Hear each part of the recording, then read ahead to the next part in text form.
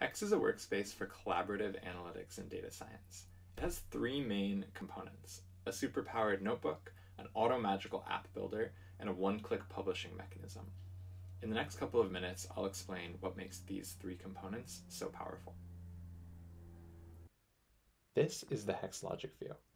It looks a bit like a traditional code notebook, and I can do traditional code notebooky things, like run Python cells. But it's loaded with new functionality, like the SQL cell, which is actually a rich and complete SQL IDE with autocomplete, a schema browser, caching, and more. One really powerful Hex feature is the ability to reference the results of SQL queries or any other data frame producing operation in any cell, including other SQL cells. And this makes it possible to do what we call chained SQL. It's easy to write a quick data frame SQL query that rolls up the output of a previous query without touching Python at all. Of course, you can also reference data from SQL queries in other Python cells. It's these kinds of polyglot workflows that make Hex so powerful. Something simple like calculating a rolling average is just quicker to write in Python than in SQL, so I just did it in Python rather than in SQL. There's also no-code tools like table displays for beautifully rendering tabular data, and chart cells, so you can rapidly build visualizations without having to dive into matplotlib or other libraries. Hex also includes a library of interactive input parameters, which allow for user input and parameterization of apps. The default values for these can be fed from the results of previous queries, or just provided statically. Once you've added an input parameter, you can use it to make any SQL or code cell dynamic in response to user input. Oh, and by the way, all Hex projects are completely collaborative and real-time multiplayer. I can see that my colleague is actually in this cell right now, but it doesn't look like they're doing very much, so I'm going to just take it over from them. We can easily make this data frame SQL query dynamic in response to user input just by referencing the input parameter in the where clause.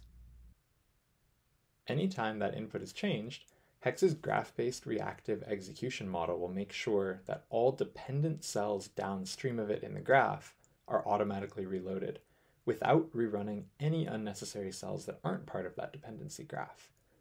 This keeps your logic view always up to date and free from any confusing state errors. So now I've got some work that I'm actually really happy with, and I'm ready to turn this into something that I can share. I can tab over to the app builder once I'm done analyzing to turn this kind of messy notebook into something that I'm really proud to share with my entire company.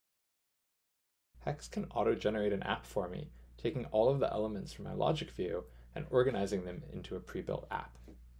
It's really easy to customize this, so I can remove these couple of scratch elements and maybe consolidate things a little bit, or even resize things. And Hex's grid-based layout engine makes it really easy to move elements around and snap things to a grid.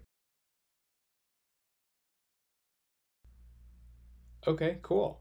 I'm happy with my app, and I think that I'm ready to share it. It only takes a second to publish this analysis to a URL that anyone can view without any Python environment or technical know-how. I can share it with just a specific person or team, my entire company, or even open it up to the web if it's not sensitive data.